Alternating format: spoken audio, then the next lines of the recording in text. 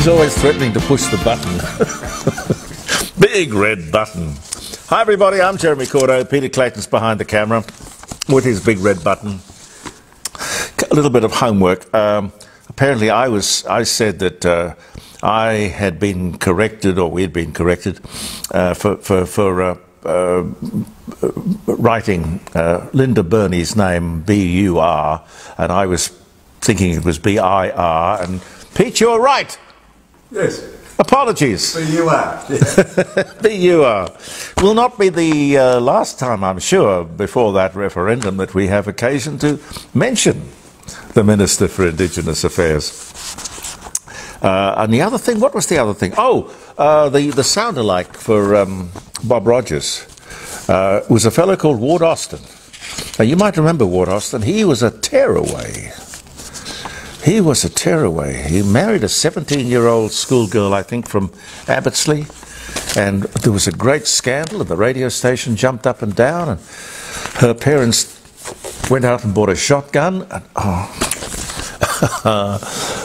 they're colourful days, early days of radio. Well, not so early. I mean, that was only the 60s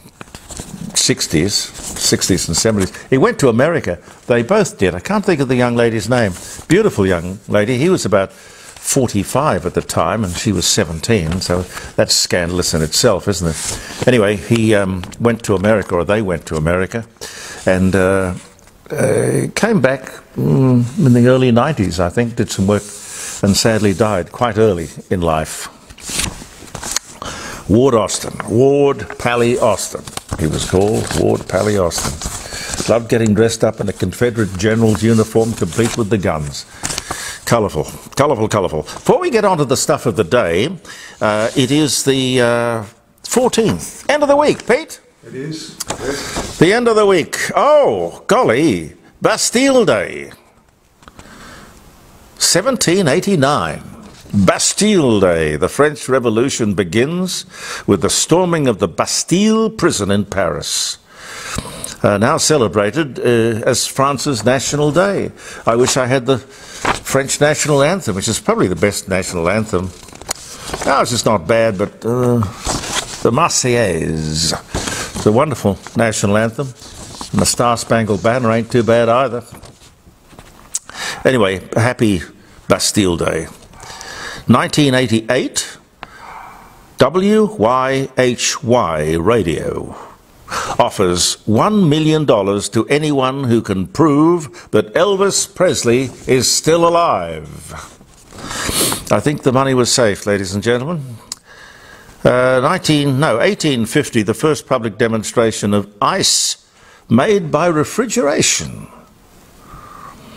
by a Florida physician by the name of John Gorey. 1850.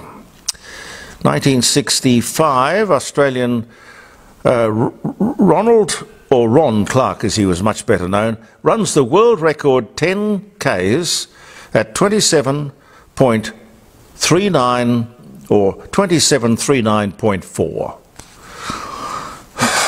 10 Ks. Anyway, 1933, all non-Nazi parties are banned in Germany. Germany begins mandatory sterilization of people with hereditary illness. 2014, the Church of England votes to allow women to become bishops.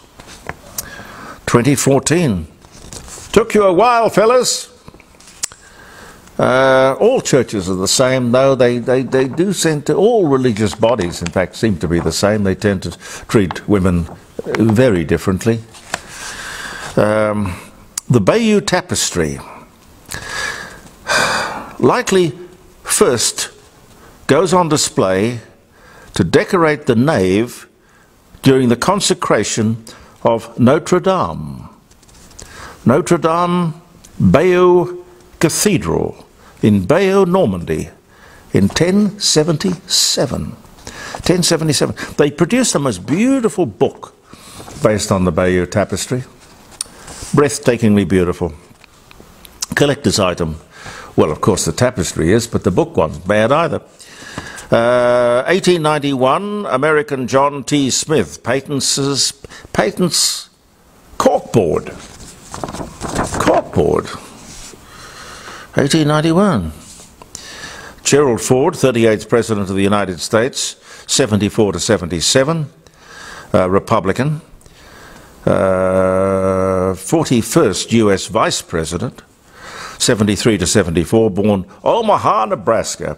He died in 2006, but born this day in 1913. Benjamin Spock's Common Sense book for baby and child care was published for the first time in 1946, 1 year after I was born. No, I was going to say, I wonder if my mother ever bought that book. No, no, no. She had a very, very definite, her own view on how to bring up children. And indeed, it's just as well, because quite frankly, Benjamin Spock, towards the end of his life, and I had the opportunity to talk to him a few times on the air, he openly admitted that he had made terrible mistakes. In fact, just forget everything he said, which was a little difficult because he said so much. He was the go-to authority for bringing up children. I don't know what turned him around, but something must have happened. 1914, American engineer Robert Goddard is granted the first patent for liquid-fueled rockets. Billy the Kid. Ah, Pete? Yeah. Billy the Kid, American frontier outlaw and gunfighter of the Old West, shot by Sheriff Pat Garrett, dies of gunshot wounds at 21, 1881. You said he used to play the violin? Yes. And Anna Bligh, Australian politician, first woman Premier of Queensland, was born in Warwick, Australia, outback town in Queensland, I think Warwick is, isn't it? 1960. Warwick. Yep. Anyway, if you remember the day, or you're celebrating the day, I hope it'll be a wonderful one, and we look forward to a great weekend. Here's something interesting. Have you ever noticed that most of the proper, popular, or popularly acknowledged household cleaning agents are Mr. Muscle, Mr. Sheen, and Mr. Clean? And women are complaining that men don't help around the house? Come on! Peter Coote, thank you for that. I think that was well spotted. Very good. Indeed. Tunarama, the Tunarama festival is no more. They're going to finish that. I don't know. When I first came to South Australia, they used real tuna. I think later on they were using replica fish. But what can I say? It's unsavoury. Anyway, it's gone. I think that's probably good. Throwing tuna around. I don't get that. Somebody must have. Manufacturing in Australia as a percentage of GDP is closest to zero as it has ever been. Closest to zero as it's ever been. Gough Whitlam and the Lima Declaration, thank you. Thank you for divesting us of our manufacturing industry and enterprise, the engine room of our nation. Quite amazing. No one talks about that. We've been trying to organise a free trade agreement with the European Union for a long, long time. Now, Senator Don Farrell and the Prime Minister, Anthony Albanese, were having a go over the last week without any success either. And they seemed surprised. They really did. Now, they're simply not used to people having a degree of self-interest, self-protection, determined and proud. You see, the Europeans don't want free trade with a country like Australia, which can do so much damage to their economy by importing, well, they would be importing products, probably superior products to the ones they've got, which will do damage to the locals. So you see, we don't have the same kind of determination to look after ourselves and look after our own. The Europeans say, no, we are going to protect the local farmer and his products. It's hardly surprising. Self-interest, fellas. We should be practicing it. Another story out of the same kind of bag: Parmesan, feta, mozzarella, Prosecco wine. I don't think I've ever tried Prosecco wine. Italian? Well, I suppose the authentic one would be Italian, but we produce a Prosecco wine. Now, these Europeans want us to stop using these names. Rubbish. They're generic. What's next? We can't make pizza in Australia? What absolute rubbish. Neapolitan slice, Neapolitan sauce, Neapolitan ice cream, spaghetti bolognese. It could go on and on forever. Let's just ignore them. Ignore them. They don't want a free trade agreement. I'm not exactly against that. I think they should look after their own, and we should too. I'm trying not to sound irrational here, and I'm not one for conspiracy theories. But I am told by various correspondents that the Labor government is positioning itself with a new law which will control a lot of what we hear, say and see on social media in particular. This means of communication, by that I mean this, right here, this means of communication, and the podcast, which you can also listen to, Jeremy Courdeau's Court of Public Opinion. This means of communication would be a target. Just as they control all the other means of communication, radio, television, mobile phones, all that stuff, it seems that the government, and I'm assured that the people on the payroll of ACMA, A-C-M-A, ACMA, will be instructed by the government through this new innocuous sounding bill, which is about to be legislated. It's called the Communications Legislation Amendment Bill 2023. Doesn't sound dangerous, does it? Now, this is going to give ACMA, the cop on the beat, new power. There are 5 women and 1 man who really control everything that we hear or see and probably say on social media. ACMA will be looking out for misinformation and disinformation. I wonder who decides that. When I hear or see stuff, you know what? I decide for myself. But listen, this is dangerous. If these people hear something on the internet, on a platform like this, for example, or an iPod, and they don't like it, might well be right. But they don't like it, that's fine. They can always turn it off, make a comment, and in a few weeks, with regard to ourselves, you can ring me and put me right. Sound off. But it sounds very much to me like it's going to be ACMA who will be sitting in judgment. It sounds a little bit like government control and potential censorship.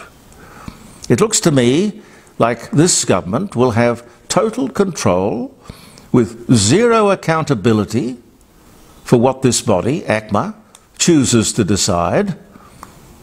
Of course, I have to point out that this new legislation makes the government totally exempt from its own rules, which is a bit like the truth in advertising stuff. In advertising, you have to tell the truth. You can't mislead the public. Unless, of course, you're a politician or a political party, and you are exempt from the truth in advertising legislation. I think their dream is probably, through this new Act of Parliament, to make sure that social media becomes nothing more than a mouthpiece for the government, the left. And of course, don't forget the woke ideologues who control it. Social media is probably the Wild West. Billy the Kid would be running around in it if he was around these days. But it is one of the very last avenues for self-expression. Sure, there are maybe things about which you do not agree, but that's what makes it interesting. It's freedom of speech, freedom of thought. Everyone has a right to be heard. You know the old Voltaire thing, I disagree with what you say, but I shall fight to the death for your right to say it. You don't have to listen. And that's a good point. Who's going to decide what is misinformation and disinformation? Who's going to decide what causes harm? I mean, who defines harm? Something that might make you think, wow, that's dangerous. If I sit here and complain about the rubbish that's promoted with regard to climate change, for example, they could probably jump on me and say, I am causing harm to the environment of Australia. No. We just simply happen to have a different opinion. We have to have dissenting opinions. Whether it's global warming or gender reassignment, or The Voice, or whatever. Another one of our freedoms stands ready to be removed. Let's just see how vigorously the opposition opposes it. And let's just see if the media will come out